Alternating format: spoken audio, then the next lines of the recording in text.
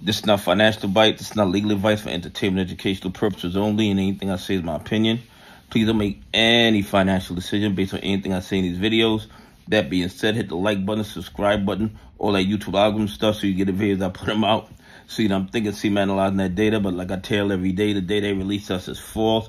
I'm going to give us a false narrative of the market so we can make bad trading decisions. It seems like some hackers hacked the Federal Reserve yesterday, and they gave them till 2027 tomorrow, 2027 tomorrow, or 8:27 p.m. for the civilians to make a offer, or they're going to release 33 terabytes of American banking information. And it seems like these hackers were already negotiating with the Federal Reserve, and the Federal Reserve offered them $50,000.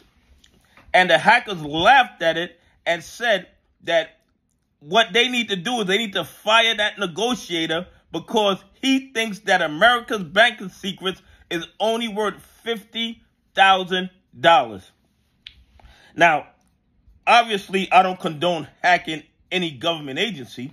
I mean, it's absolutely crazy.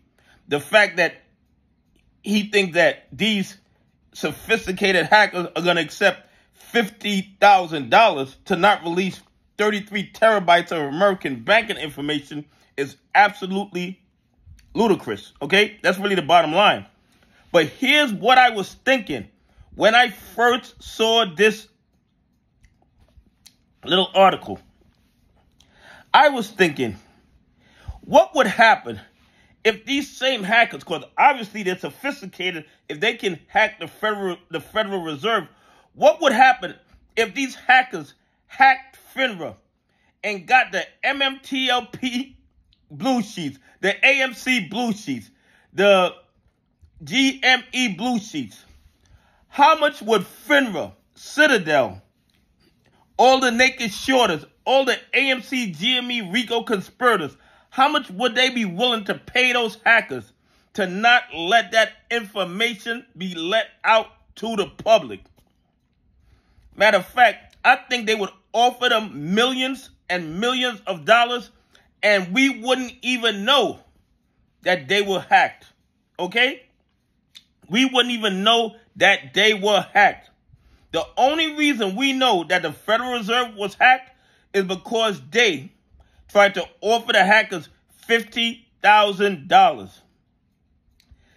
If these sophisticated hackers hacked FINRA and got the blue sheets for MMTLP, AMC, GME, I bet you all those RICO conspirators who are engaged in criminal behavior, naked shorting AMC, naked shorting GME, naked shorting MMTLP, I bet you they'd be willing to pay millions to make sure that information is never leaked to the public.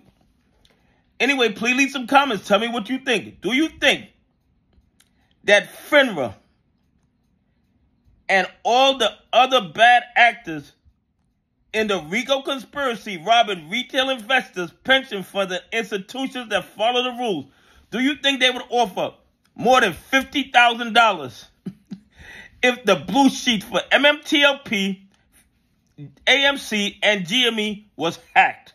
Anyway, have a great day. God bless, and I appreciate y'all on this journey with me.